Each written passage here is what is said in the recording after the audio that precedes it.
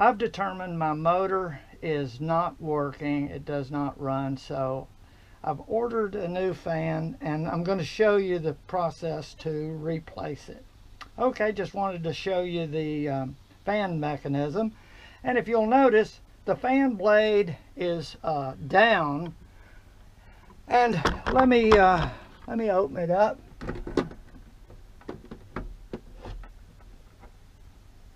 And you will see that the motor is up above. So that's the way it should be mounted when you complete it. Fan down, motor up. Okay, remember that. All right, now let's go out and see what is required to change this fan out. It'll be all done from up above on the roof. You don't have to do anything from below, but you will need someone below to crank the vent up and down, because there's a vent cover here and you can't quite open it far enough to be able to get to the back screws. So have somebody available, or you're just going to have to go off of the roof and back down to open up the vent. Okay, let's go out and look at the tools and materials required. Now, before you begin, make sure your power switch is in the off position, because when you connect the motor, the new motor, you don't want it taken off and be in high speed or something. Or if you want to be on the safe side, take the fuse out.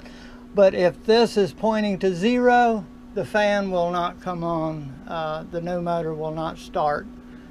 I've ordered the Fantastic Fan motor assembly from eTrailer.com, and this is what you get when you order one. And it comes with the motor mounted to the frame and the blades, and 2 wires with connectors on them. These are crimping connectors that it takes a tool like this with the blue setting will do the ideal crimping. Once you stick the wire into the end, from cutting the old motor out, you're going to leave a little pigtail there. We're going to show all of this actually up on the roof. Okay, and here's the other things you're going to need. There's a 7/16 nut, 4 of them, that hold a vent cover on over the vent. If you have that, then you're going to need a 7/16 either socket, open end, box end, whatever. If it's fairly new, it's easy to get off with a pair of pliers. You're going to need a Phillips screwdriver, the number 2 point, and you're going to need a pair of cutters to cut the wire from the existing motor. There's an option if you don't have the proper tools like this. You're going to need a stripper, and this has the stripper and the crimper built in. It's not very much at a hardware store you can get this. You're going to need to crimp this. So you could use a pair of pliers, but you're not doing it the way it was intended with a tool like this that will give you a good connection. So I would recommend getting one of these. So you won't need this because you're going to strip it. 18 gauge will strip the wire properly. And but if you didn't have this and want to go the other route, you can use a box cutter and cut around the wire without cutting through the wire, and then you can slip the insulation off. So you're going to have to strip back some insulation. I'll show that up there. Okay, with this done, we're going to have to get all of this material up on the roof. I suggest a 5-gallon bucket or some sort of a bucket. This will fit into a 5-gallon bucket just fine. A rope, and you can pull this all up safely from the top and get all your materials up at one time. So look at those options. You want to think safety now when you're up there. Okay, let's go up on the roof. Okay, we're on the roof, and here is the vent cover on the fan that we're going to replace. If you'll notice, the back is facing toward the back. This is the front of the motor home going out this way. So observe how the vent is placed on there, because if you install it wrong, it'll go on incorrectly, but then you're not going to be able to open the vent up. So it'll save you a lot of time. Look at how it's on. Put it over to the side so you can put it back on in the exact same way. Okay, I've got my tools up in my 5-gallon bucket. I'm going to put this over to the side, pull out my tools. My first tool is 7/16, and you just loosen them. I've already had this off, so to get these off, you have to kind of hold the nut a little bit, either from underneath, and it'll come off, and then your washer, and take all 4 of them off. Gail, you want to open it up all the way? Open up. There you go. This is a ground over here, the ground connection, and you'll notice that there's a light colored, cream colored wire and an orange wire. On ours, it's going to be black and red. So the way the colors work is black is going to go to the ground and red is your hot wire. This is the hot wire here. Let me say one thing right now. You don't have to worry about getting electrocuted. This is all DC voltage. It's like changing the batteries in a flashlight, about as safe as that. You can't get electrocuted on DC. Now, some of you may have thought that these are AC or didn't know the difference, but it's a DC. The battery voltage on this lead is coming from the coach battery, which is 12 volts. Okay, and you could, with a voltmeter, test this and make sure that you do have 12 volts on here. I know that I do, and that will be part of your troubleshooting to determine if you really need to change this out, or is there an electrical problem like a fuse. All right, now what you'd want to do is take your cutters, and you would cut these wires right at that point and leave yourself enough. You could even a little bit more, because you're going to have to strip it back, and then we'll pull this one out. Okay, and so this is the old motor, and I don't have to be too careful with it. You could give yourself as much wire as you think you want, but you got to coil it back around. Notice these little things right here is what holds the wire into the arm. So you just pull up on this and watch, it'll fall down in there, and then you have to fish around. So pull this one and they'll come off. And on the new motor, we're going to route it down like that. Okay, now there's 4 screws here, right here. Okay, we're going to take those 4 screws out with our screwdriver, and we just start right here and go. Now, I'm not going to make you watch this. I'm going to take them all 4 out and then come back, and you see where the 4 are. We're ready to take the motor out. I've got all 4 screws are laying down here, and I just lift this up, and the new one, old one is a little tight in there, but it will come out with a little persuasion. Put her over to the side, and notice how it came out. The motor is up top. You would not want to, let me just show you, it will go in just like that, and you could bolt it in like that, but it would be wrong. So you don't want it this way, okay?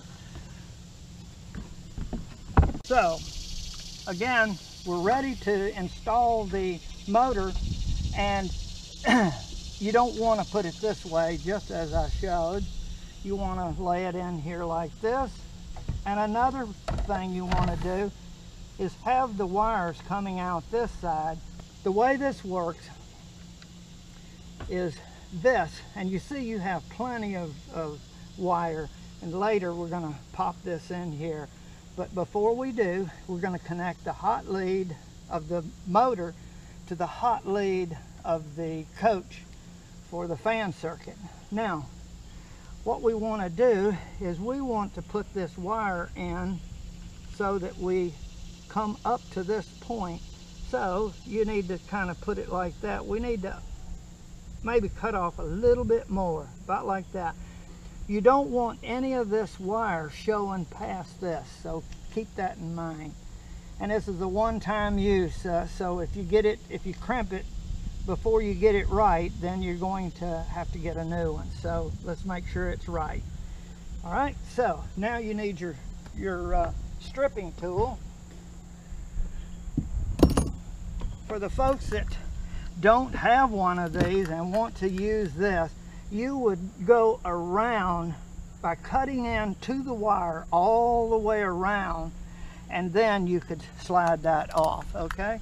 But this is really easier, and you don't want to, you want to hold this wire from, and when you strip it, and not pull on it. So hold it firmly, and I'm going to put it just about like that. I'm just going to give it a little bit more, and if I get too much, I can cut the wire off. So you just kind of rock it around, there, and then twist these. Now, if we get too much wire sticking out, we can just trim this off at the end, but you got to start somewhere.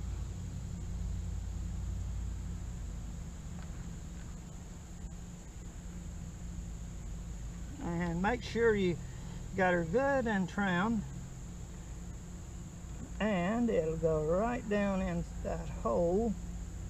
There's a hole down in there of the metal, and see, I just push down and push down firmly.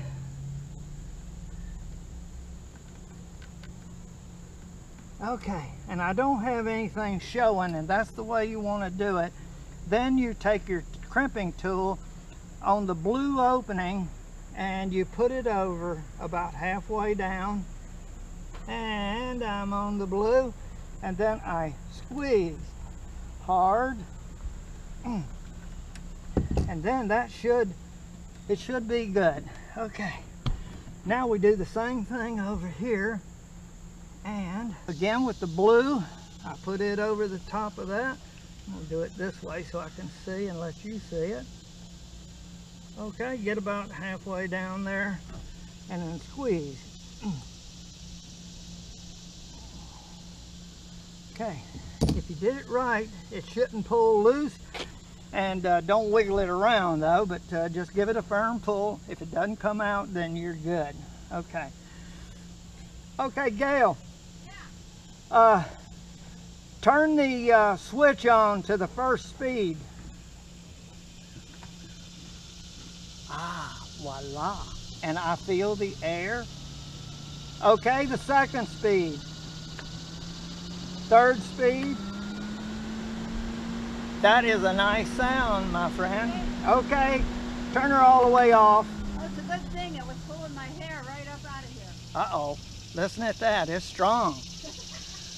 Okay, this is going to work. Now I can finish my installation by putting the 4 screws in there, and then we'll secure the wires. Okay, I don't think you need to stick around for me to put a screw in each of these mounting locations, so I'll come back in a moment. All right, now we're going to just pull this around. Actually, we're going to get this in here close and put it right in the center.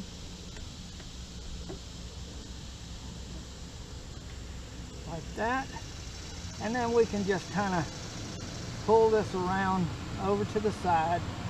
And then same way with this one, we pop her in there and put your little clip on there, and it just holds the wire down. And then you can just kind of bend him down so he's not going to get in there. That's just fine, and that it's not going to interfere with the lid. Okay, So that'll work good, and that's tight.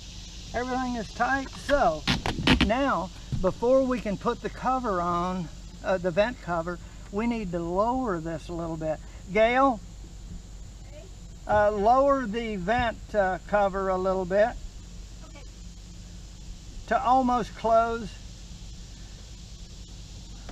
Not all the way closed, on further. See, I can see where I gotta go, on a little further. Right there, stop. Okay, that's enough so that she can turn the power on and we can be sure everything's gonna work after we finish. Now, what we wanna do is put this on correctly, and notice this is the direction it should go. And you just line it up with the bolts all the way around. Okay, now with your 7/16, you want to put the washer on first and then the nut, and do this all for all four. Once all four nuts are on with the washers, you can tighten these up. Go around to the other side, do the same thing, and she's complete. Gail, turn the fan on now. Okay.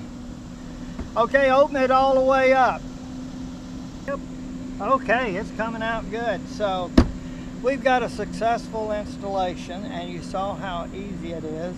You can do it, and you will have great success, I'm sure, and you'll be happy.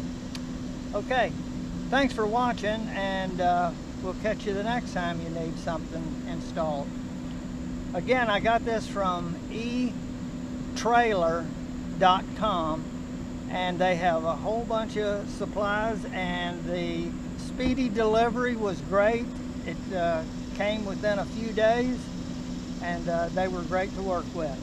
Okay, so I'm happy. Thank you for watching.